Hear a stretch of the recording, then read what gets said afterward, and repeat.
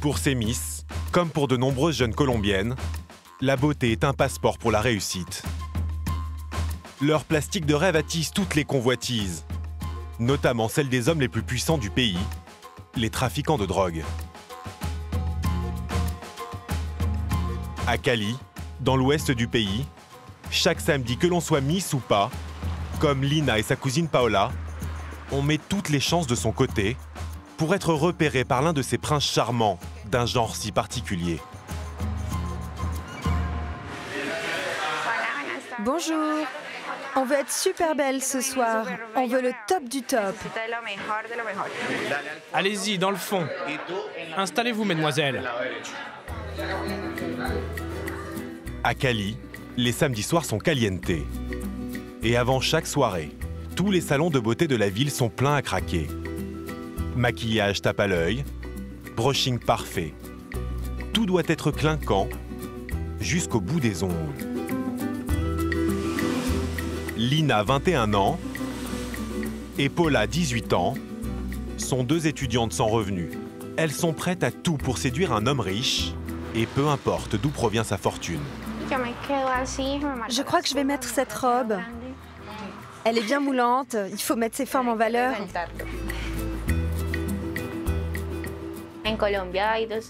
En Colombie, il y a deux types d'hommes qui ont du pouvoir.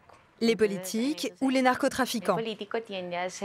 Les politiques sont très radins, car ils ont peur des scandales. Alors que les narcos, eux, c'est tout le contraire. Ils veulent te présenter à tout le monde, t'emmener dans les meilleurs endroits, aux meilleures fêtes. Vous aimeriez sortir avec un trafiquant de drogue? Je l'ai déjà fait en fait, quand j'avais 14 ans. C'était une expérience géniale. On s'aimait beaucoup, il me faisait des cadeaux. Il me traitait comme une princesse. Un discours à peine croyable, et pourtant très répandu en Colombie. Je préfère les chaussures à fleurs, elles te vont mieux.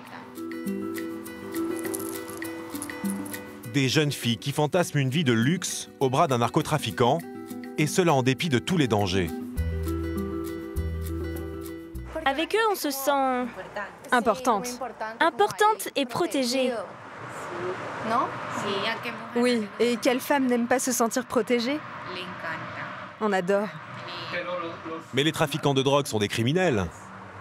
Oui, mais ici, c'est quelque chose de normal. Ici, ce qui importe, c'est ce que tu gagnes, pas ce que tu fais. Cette fascination pour les barons de la drogue remonte aux années 80, quand le légendaire Pablo Escobar régnait sur le trafic de cocaïne. Le parrain du cartel de Medellín figurait alors parmi les 10 personnes les plus riches du monde. L'homme étalait sa fortune, mais aussi ses conquêtes, les plus belles femmes du pays, comme Virginia Valeros, ancien mannequin et présentatrice vedette. La tradition s'est perpétuée avec les successeurs d'Escobar, comme son lieutenant Julio César Valdés, avec sa compagne, le top modèle Natalia Paris. Ou encore le chef du cartel de Bogota, Luis Reynaldo Murcia, et Sandra Muñoz, une actrice célèbre. Les trafiquants de drogue s'arrachent les rênes de beauté qu'ils considèrent comme des attributs de leur pouvoir. Dans les concours de beauté, les narcos payent les juges pour faire gagner la fille qui les intéresse. Dans ce pays où 15% de la population vit avec moins de 2 € par jour, certaines jeunes colombiennes sont prêtes à tout pour devenir, comme on les appelle ici, des narco-beautés.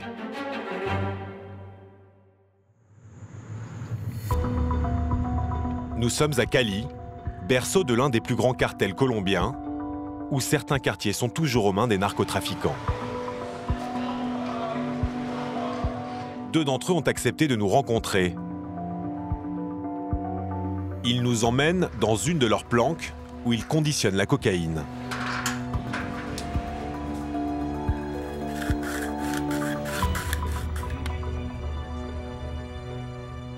Ça, c'est de la poudre colombienne, pure à 95%. Celui qui a ça, c'est celui qui contrôle la fête. Les femmes, elles adorent. Devant nos caméras, les deux criminels jouent les machos et tiennent un discours sexiste. Selon eux, l'argent permettrait de s'offrir n'importe quelle fille. Dans leur groupe de copines, ça leur donne un statut de nous fréquenter. Pour elles, on est la solution à tous leurs problèmes. Tu l'habilles, tu l'entretiens, tu lui payes sa drogue, tu l'emmènes dans les fêtes, elle t'est reconnaissante et elle devient ta propriété. Une fille qui sort avec un narco, elle doit juste se préoccuper de sa coupe de cheveux, de ses ongles et d'acheter une jolie robe pour son homme. C'est tout. Des trafiquants qui perçoivent la femme comme un trophée, une femme-objet symbole de leur puissance. Entre trafiquants, il y a une compétition. Par exemple, si j'ai payé 15 000 € pour coucher avec une très belle fille, alors un autre narco voudra payer plus pour une fille encore plus jolie. Pour la plupart des narcotrafiquants, voici à quoi ressemble la femme idéale. Poitrine généreuse, taille de guêpe et fesses bien rebondies. Tout cela n'a rien de bien naturel. Lina et Paola, les deux étudiantes, savent que si elles veulent un jour séduire l'un de ces criminels, le maquillage ne suffira pas. Les narcos aiment les femmes opérées. Et vous, qu'est-ce que vous aimeriez vous faire refaire? Moi, les seins. Et moi, j'aimerais tout me refaire. Pourquoi? Parce que sans seins, pas de paradis. Cette expression, sans sein, pas de paradis, Lina ne l'a pas inventée. C'est le titre sidérant d'une telenovela suivie par des millions de Colombiennes. Dans cette série à la morale douteuse, l'héroïne, Catalina, rêve de sortir avec un trafiquant de drogue, mais elle a un problème de taille. Elle est très jolie, mais elle est très plate. Alors? Il t'a choisi toi, Paola. Super! Ah, Catalina. Mais pourquoi il ne m'a pas choisi? C'est à cause de tes seins, Catalina. Ceux de Paola sont plus gros. Une vision réductrice de la femme qui semble influencer de nombreuses jeunes filles ici en Colombie. De plus en plus d'entre elles poussent les portes des cabinets de chirurgie esthétique. Bonjour. À 24 ans, Lorena vient se faire augmenter son tour de poitrine pour la deuxième fois. Je voudrais me faire changer mes prothèses mammaires pour augmenter mon tour de poitrine et encore gagner en bonnet. Et pourquoi vous voulez faire cette opération? Juste pour avoir de plus gros seins. Lorena est mannequin. Et selon elle, sans ces opérations, impossible de décrocher le moindre contrat en Colombie. C'est plus facile de trouver du travail depuis que j'ai fait de la chirurgie esthétique. J'ai fait 3 opérations, les seins, les fesses et le nez. Aujourd'hui, dès l'âge de 15 ans, des jeunes filles demandent à se refaire le nez ou les seins. Elles pensent qu'il faut améliorer leur apparence pour que des opportunités se présentent à elles. Pour moi, ce besoin d'être une femme plantureuse, c'est un héritage de la culture narco. Si Lorena se conforme au canon de beauté dicté par les trafiquants de drogue, elle se défend de chercher à en séduire. Et pour cause, elle a trop souvent vu les caïds de Cali rôder autour de son agence de mannequins. Je connais beaucoup de mannequins qui ont été manipulés par des narcos. Elles sont invitées à des soirées où on leur dit qu'il y aura des notables. En fait, ce sont des trafiquants. Certaines filles ont même été retrouvées mortes dans une banlieue de la ville. D'autres ont été violées. Ces faits divers sordides font régulièrement la une des journaux. L'un des plus marquants, le massacre de 9 personnes lors d'une fête organisée par un narcotrafiquant qui a viré au règlement de compte entre bandes rivales.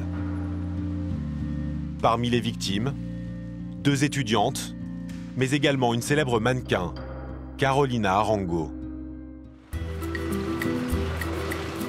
Pour la plupart des compagnes de trafiquants, le conte de fées vire souvent au cauchemar. Rocio Restrepo en a fait l'amère expérience. Ça, c'est avec Gilberto à une fête. Et ça, c'était sur un de ses yachts. Il en avait un à Carthagène et un à San Andrés. Au départ, cela avait tout l'air d'une belle histoire. En 1988, à l'âge de 21 ans, cette jeune femme issue d'un milieu modeste est élue Miss Cali. Grâce à sa beauté, Aora est repérée par Gilberto Rodriguez Orejuela, le puissant chef du cartel de Cali, le plus grand rival de Pablo Escobar. Entre eux, c'est le coup de foudre. Gilberto lui offre cette vie de luxe qui fait rêver tant de jeunes colombiennes.